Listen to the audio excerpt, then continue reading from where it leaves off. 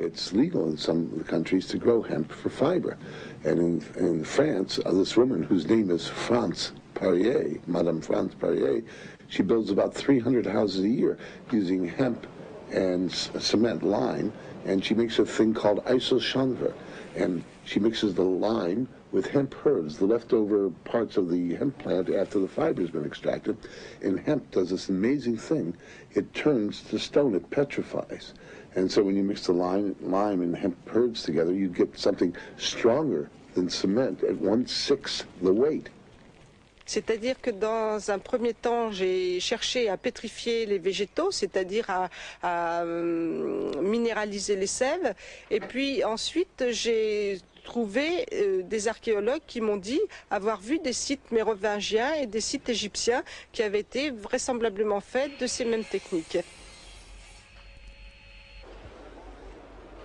Madame Perrier has had thousands of prospective orders for her houses from all over Europe.